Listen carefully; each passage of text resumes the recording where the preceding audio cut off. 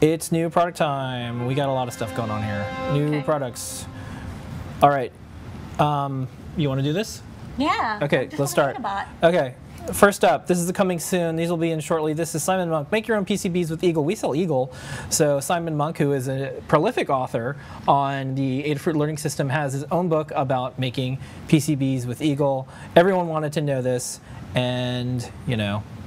I mean, there's good tutorials online, but this is a book that takes you from step by step, and there's also there's a lot of tips and tricks that you may not get if you just use online tutorials. There's a lot of tips that I didn't understand how to do, like invoking, and you can swap library part, all these weird things.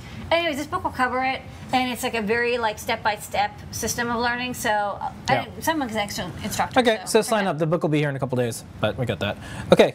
Next up, we also have another coming soon. This is the Adafruit OONTZ. This is the open source 8x8, and it is one of the coolest things to behold. I think we showed this on It's Not Out Yet last week. Yeah, I think so too. So it's up for sign up. These are going to go really fast, so if you want one, sign up right away. It's using that USB MIDI code that we did. Yeah. We did with the Flora and Leonardo. So it's a true USB device, and it's kind of like an open source grid controller that is all Arduino. It's laser cut. You can modify. I want to show you how you can easily use a plate and add pots on the side of the encoders. All sorts of cool stuff. I think we're going to see these used quite a bit. Okay. Okay, next up, this just arrived today.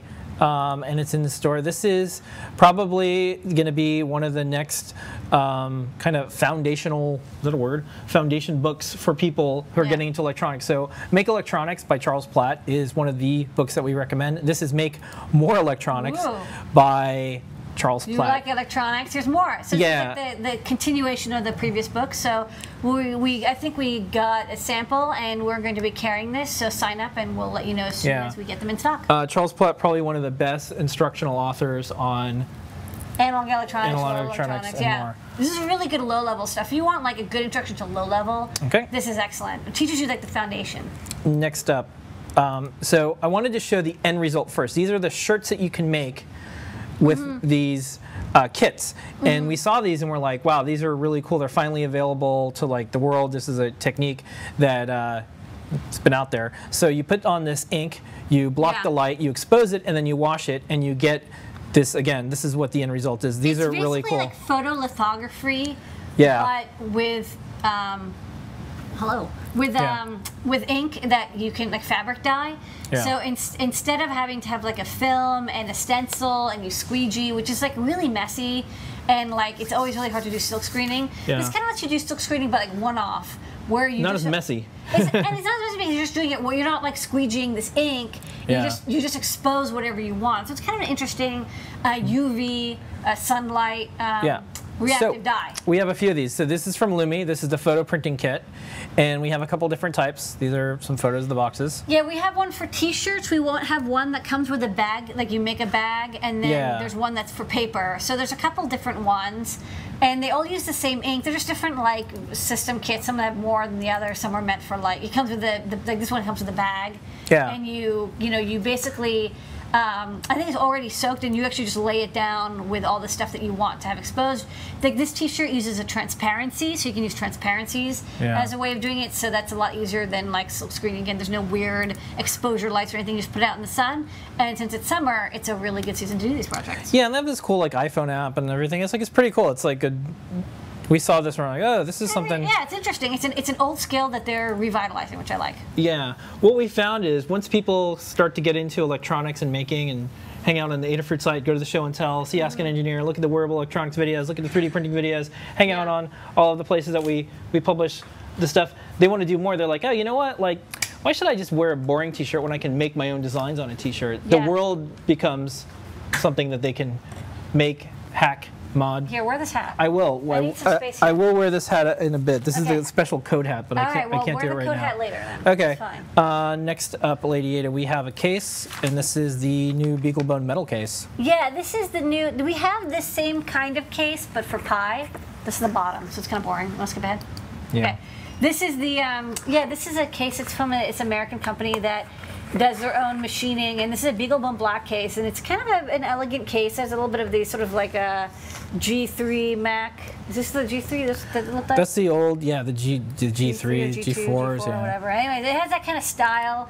Has these like air holes at the tops, nice ventilated, and you can mount the BeagleBone black in it. It's actually a very beautiful case, very lovely, very well made. If you want a solid aluminum case, there's two tops. One top has the GPIO pins exposed. One is kind of fully covered. I don't know. Check it out.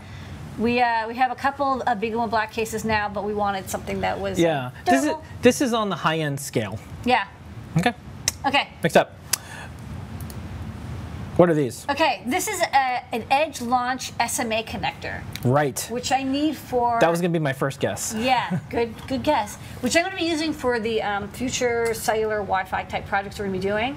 And I actually just want to show on the overhead real fast how you connect it. I'm going to show the thicker PCB one. And this is actually a good time to maybe focus and such. Yeah. Hello. I'll get to that in a second. Okay. Meanwhile... so this is the connector over here, which you can see, and it'll come into focus in a second. There you go. That's about as good as it's going to get. Yeah, can you lower the brightness a little bit? Yeah. Yeah. Okay, perfect.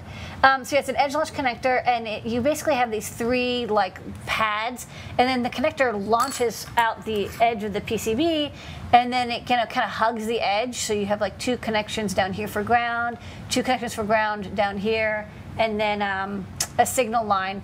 And we had the ones for standard thickness PCBs, and this is the standard thickness PCBs. And now we have ones for half thickness PCBs. So if you're doing some RF work, you may have decided to, control your impedance by having the PCB be half thickness, so for closer traces. In that case, you want a thinner one. So this one is much thinner. If you can go to, not that one, the one with the quarter on it? No, the first photo. I'm gonna go to the first photo. Yeah, you can see in this photo that the two legs, this slot in between is only 0.8 millimeter. So it's really good for like half thickness or even thinner PCBs. Anyways, for RF people, you know you want it. Okay. Okay, I want to just a slightly quickly while you go to the next thing. Sure. Next up, I can start talking about this. Yeah. This is an iPhone case, believe it or not, that does the wireless charging. Yeah, this is the Pixel Key. We're going to have more Pixel Key stuff, or Pixel Qi. We're going to have would you call this the Qi wireless charger? Qi wireless charger. Yeah, and here it is. This is actually my phone, and it works. This is your phone charging. Yeah. So it lets you use an iPhone 5S, is what you have? Yeah, with the lightning connector, the little 5 I have a few phones for testing, but that is one of them. No, but this case only works with the 5S. That's right. Because it has the lightning connector. And it might work with the 5C, but we don't have one, so I'm not sure. And it slips on, and it uses the little Qi breakout that we have, but it's pre-connected to the lightning bolt thingy, and then it charges, so you can just put it down on the Qi charger plate that we have here. We're going to have Qi transmitters, which basically allow you to build the plate that it's charging on top of. We don't have those in yet. So we're just kind of getting all those things ready. That's why we have this kind of weird, like, iPhone accessory. But in the future, you'll be able to make your own wireless charging plate. And I think it's actually a really slim case. Did a good job with the design. Geez, like, it's a really nice standard. It's a very slim coil. Good control. Yeah. Yeah. Okay. And you can see the metal shielding plate. All right, next up. Next, this is from Pololu. This is from Pololu, and this is, I don't remember the distance. I think it's like up to 20 centimeter distance sensor from Sharp. I don't remember the exact centimeters. Maybe somebody can look it up and post it in the chat. This is a little breakout for a Sharp distance sensor. And Pololu made a lovely breakout, and we're like, hey, like, why make it? You guys did such a good job. So we're carrying it, and I think it's an analog output chip. It has a little bit of control logic. And it's just an IR distance sensor. It bounces IR light and measures the bounce reflection, not the time of flight, but it like can read like the angle and tells you how far it is away and stuff. And it does a pretty good job. Good for robotics if you're doing like wall detection, or you put it on the ground to measure if it's going to fall off a ledge. Okay, and then next up, we have an entire run of different displays. Now, how do you want to handle this? You want me to Let's just go through them. Okay. Okay. So actually, this was the one I actually have up here, so this is a good one to do right now. So can we go to the overhead? Yeah, so I'm just going to show these photos. So this is a 5-inch screen with a mini HDMI driver. Oh wait, no, you're going too far. Yeah, it's these are all mixed up. Yeah. Yeah. Can you show this one only? I'm just going to show this one only. No, on the overhead. Yeah. Yay. Okay. And let me Let me turn this off. I don't think this is necessary. Okay, so so you can see the screen much better. So this is a 5. Ooh, what'd you do?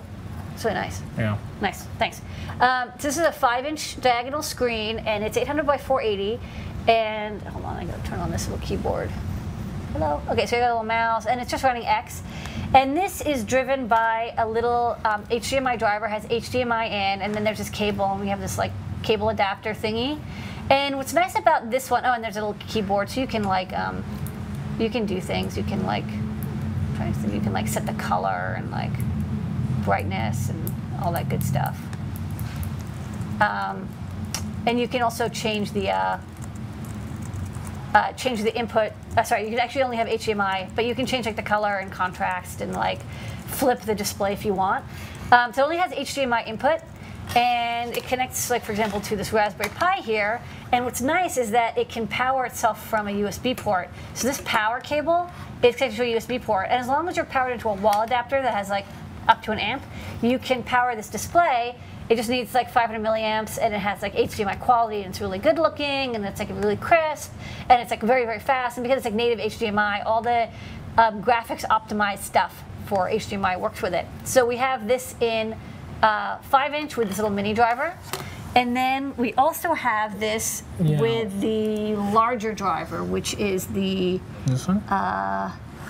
Oh no, sorry, the larger driver we already have in the store. Okay. That's why I don't have it here. Yeah, so what I had is, these are just other photos This is the 7-inch 1280 by 800 display. So this is a really high quality, high resolution display that does have a larger driver. It doesn't have a touch screen, but it's like super high res, and doesn't have audio. We already had the version with audio, and this one doesn't. It's a little bit less expensive. Okay.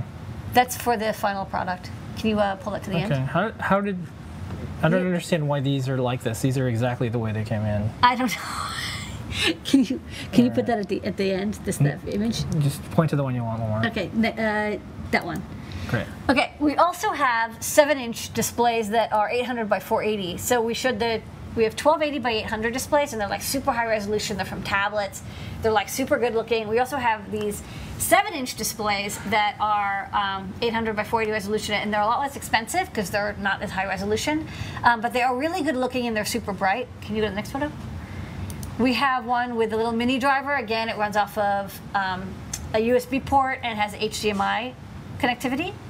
And then here's a version showing text, so it's like really good quality text, and here's showing it all laid out. It's some kind of high-speed cable. And you can see the power cable's a USB port.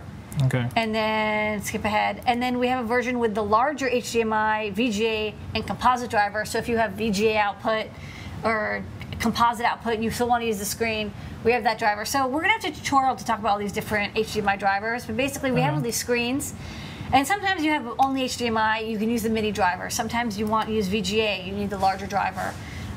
Sometimes you want like super high resolution IPS, and so you have to pay more for the screen. So we have a really wide range of screens. What would you use these for? There's like so many of them that I know, there's a lot. Like they all came in at the same number, or like I don't know. They all came in at the same time because we shut them all at once and we put them all in the store.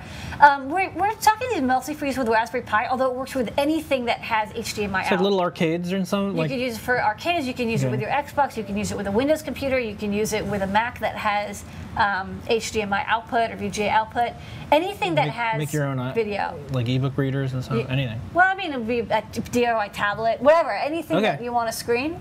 And HDMI is pretty universal, and the HDMI works with BeagleBone Black. We tested it, and with Raspberry Pi, and any other future single board computer. I see what you're doing. So basically, all these like embedded Linux things all have HDMI out. That's why you got this going on. Yeah. So I have these little screens, and they just it's like they're little screens that work really well with all of them, and they're like about $100 or so, but you get like a really nice resolution screen. They're much nicer than the low cost like car TV screens, which have composite and they don't have like really clear pixels, like you can't actually see very well.